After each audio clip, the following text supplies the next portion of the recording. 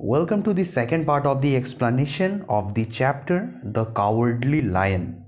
So if you are someone जिन्होंने part 1 video नहीं देखा है तो आप जाएं पार्ट 1 वीडियो देखें। आपको कहीं जाने की ज़रूरत नहीं है, आप डिस्क्रिप्शन चेक करें, आपको पार्ट 1 का लिंक मिल जाएगा, तो आप वहाँ से कंटिन्यू करना स्टार्ट करें। What makes you a coward? asked Dorothy, looking at the lion, who was as big as a small horse. तो डोरोथी पूछी लायन से कि ऐसा क्या चीज़ है जो कि तुम्हें इतना डरपोक बना दिया। It is mystery, replied the lion. Lion बोला कि ये एक रहस्य है। फिर बोला I suppose I was born the way, और फिर बोला कि मैं इसी तरीके से जन्म लिया था। All the other animal in the forest accept me to be brave, for the lion is thought to be the king of beasts everywhere. और बोला कि लायन को जो है हर जगह जंगल का राजा माना जाता था। I learn that if I road very loudly every animal would get frightened and move out of my वे। और फिर बोला कि जब मैं दहाड़ता था ज़ोर से तो सारे जानवर डर जाते थे और सभी रास्ते से हट जाते थे। If the elephant and the tiger and the beer had ever tried to fight with me I should have run away my self. और फिर बोला कि जब भी कुछ हाथी या फिर टाइगर या फिर कोई भालू अगर मुझसे लड़ाई करने के लिए आता था तो मैं खुद ही भाग जाता था। But as soon as they hear my roar they all run away end of course I am glad to see them go. और फिर ये लायन बोला कि मैं डर तो जाता था उन लोगों से लड़ाई करने में, पर जब मैं दहाड़ता था ज़ोर से तो सारे एनिमल्स डर जाते थे और भाग जाते थे, और मुझे बहुत खुशी मिलती थी जब वे दौड़कर भाग जाते थे। तो but that isn't right, the king of beast shouldn't be a coward, said the scarecrow. और फिर जो वो पुतला था वो पुतला बोला कि जो तुम किंग ऑफ बीस्ट हो, मतलब कि तुम जंगल का राजा हो, तुम्हें कावर्ड नहीं होना चाहिए, डरपोक नहीं होना चाहिए, ये सही बात नहीं है। I know it, said the lion in return. फिर बोला कि मुझे पता है कि मुझे डरपोक नहीं होना चाहिए। Weeping a tier from his eyes with the tip of his tell. और फिर वो आंसू निकाला, रो रो कर बोल रहा था, it is my great sorrow and make my life a very unhappy one. और फिर बोला कि यही तो मेरे लिए सबसे बहुत बुरा बात है और इसी कारण से मैं हमेशा बहुत दुखी रहता हूँ। But when ever there is danger my heart begin to beat fast. और फिर लायन बोला कि जब भी कोई खतरा आता है तो मेरा पता नहीं दिल का धड़कन क्यों बढ़ जाता है। द टीन वुडमैन सेड, फिर टीन वुडमैन बोला youth ought to be glad. फिर वो टीन वुडमैन बोला कि तुम्हें तो खुश होना चाहिए, for it proves you have a heart, इससे ये पता चलता है कि तुम्हारे पास दिल है। I have no heart so it can not beat, he finished sadly. फिर टीन वुडमैन बोला कि मेरे पास तो दिल ही नहीं है, इसीलिए मेरा दिल नहीं धड़कता है। Perhaps, said the lion thoughtfully, if I had no hurt I would not be coward। फिर लायन बोला कि फिर भी अगर मेरे पास दिल नहीं रहता तो मैं कम से कम डरपोक तो नहीं रहता ना। हैव यू नो ब्रेन्स इधर, आस्क्ड द स्केयरक्रो। फिर जो वो पुतला था, स्केयरक्रो था, वो पूछा कि क्या तुम्हारे पास दिमाग भी नहीं है। I don't suppose I do, I have never looked to C, replied the lion. तो फिर लायन बोलता है कि हाँ हो सकता है मेरे पास दिमाग होगा, मैंने कभी अंदर तो झांक कर देखा नहीं है। I am going to the great ऑस to ask him to give me some brains, remark the scarecrow, because my head is stuffed with straw. और फिर वो जो पुतला था वो बोला कि मैं तो जा रहा हूँ ऑज के पास, विज़र्ड ऑफ ऑज के पास, मैं उनसे बोलूँगा कि मुझे दिमाग दीजिए। स्केयरक्रो ये बोला, और बोला मुझे दिमाग इसलिए चाहिए क्योंकि मेरे जो दिमाग है उसमें भूसा भरा हुआ है। I am going to ask him to give me a heart, said the woodman. फिर वुडमैन बोला, टीन वुडमैन बोला कि मैं तो विज़र्ड ऑफ ऑज से मांगूंगा कि मुझे एक हार्ट दे दे, मेरे को बस दिल दे दे, मुझे यही चाहिए बस। I am going to ask him to send toto and me back home, added Dorothy.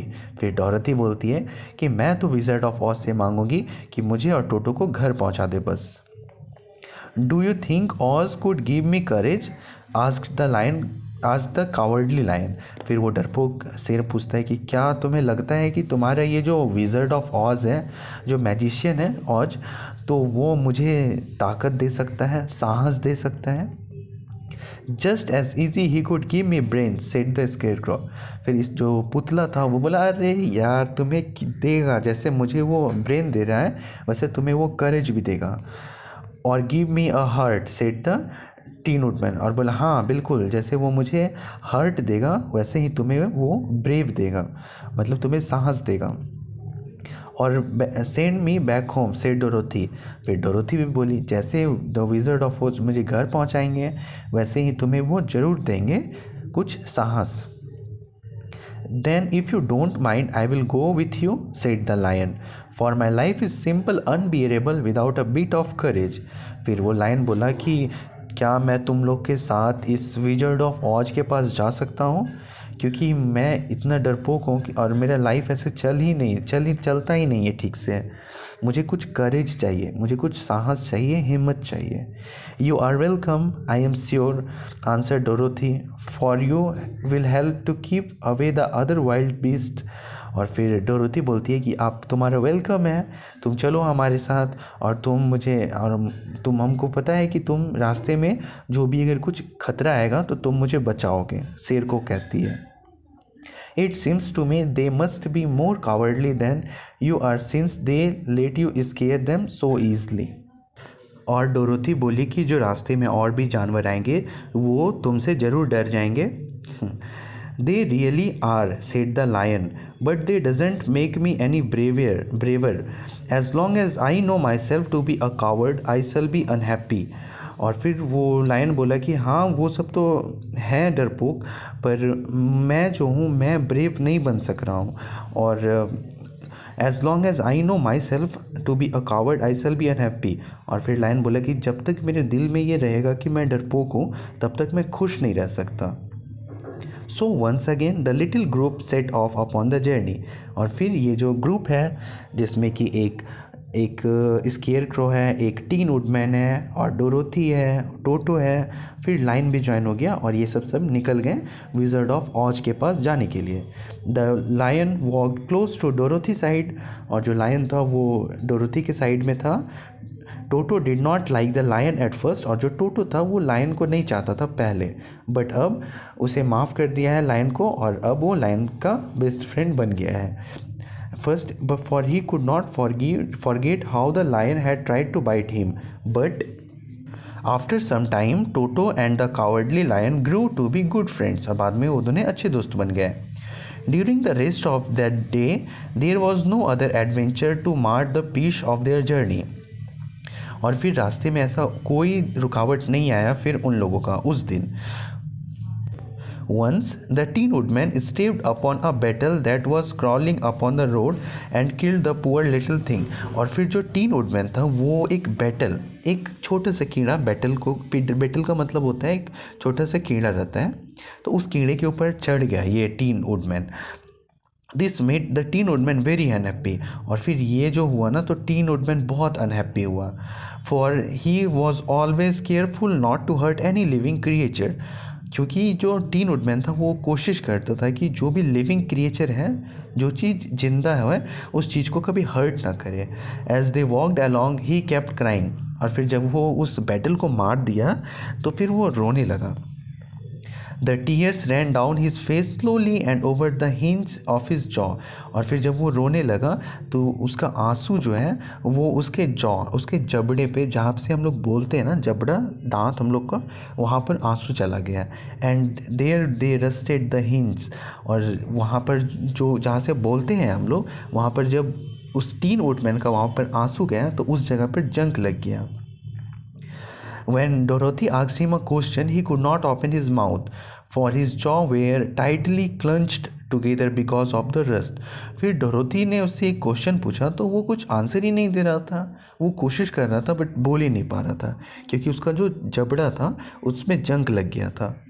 He became frightened and made many signs to Dorothy to help him, but she could not understand.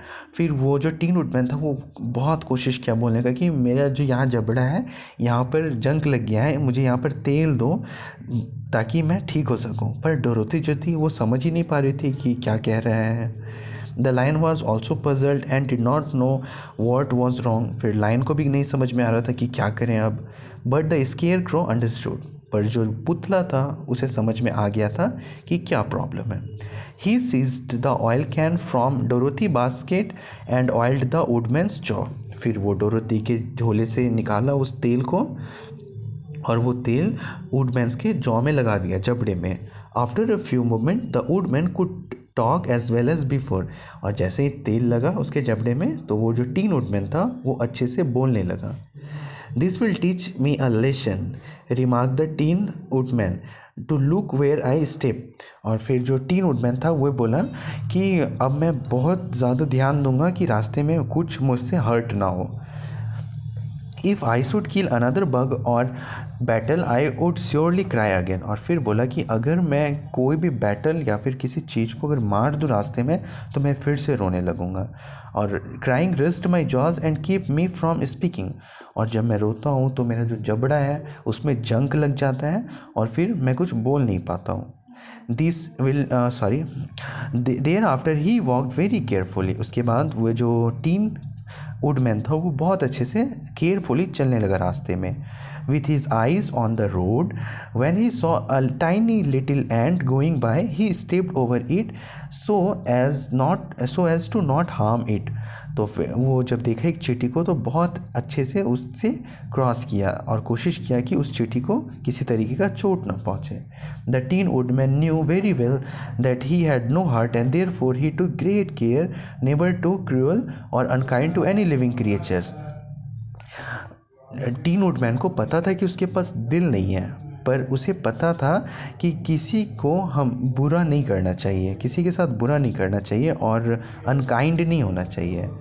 और हम लोग भी तो इंसान है ना, हम लोग जो आप पढ़ रहे हो तो हम लोग तो इंसान हैं, तो हम लोग कोशिश करेंगे कि जो लिविंग क्रिएचर है ना तो उसे नहीं हर्ट करें। कोशिश करेंगे, बहुत कोशिश करेंगे, हम लोग चींटी तक को बचाएंगे। ठीक है, अगर नीचे चींटी हो तो हम लोग अच्छे से देख कर चलेंगे ताकि उस चींटी को कुछ ना हो, और जान के तो बिल्कुल नहीं करना है। ठीक है, हम लोग सीखेंगे, हम लोग भी सीखें इस टीन वुडमैन से कि लिविंग क्रिएचर को हर्ट नहीं करना चाहिए। You people with hertz, he said, have something to guide you and need never do anything wrong. और फिर वो बोला कि तो जिसके पास दिल है उसे मैं एक चीज़ बोलना चाहता हूँ, गाइड करना चाहता हूँ कि कभी किसी के साथ बुरा मत करना। But I have no heart so I must be careful. और बोला कि मेरे पास तो दिल ही नहीं है पर फिर भी मैं बहुत केयरफुल हूँ। When Oz gives me a heart I wouldn't need to mind so much। और फिर बोला टीन वुडमैन कि जब मुझे ये विज़र्ड ऑफ ऑज जो जादूगर है ऑज का, अगर वो मुझे हार्ट दे देगा तो फिर मैं इतना माइंड नहीं करूँगा। So this was the whole story. I hope आपको ये पूरी स्टोरी बहुत अच्छे तरीके से समझ में आ गई होगी और आप क्वेश्चन आंसर सब बहुत अच्छे तरीके से याद कर लोगे। और थैंक यू सो मच ये चैप्टर को सुनने के लिए। कैसा लगा आपको, आप मुझे कमेंट करके ज़रूर बताइएगा। और अगर अभी तक चैनल को सब्सक्राइब नहीं किए तो चैनल को सब्सक्राइब कीजिए और आप इस वीडियो को अपने फ्रेंड्स के साथ भी शेयर कीजिए ताकि वो भी अच्छे से पढ़ सकें। थैंक यू, मिलते हैं अब नेक्स्ट वीडियो में।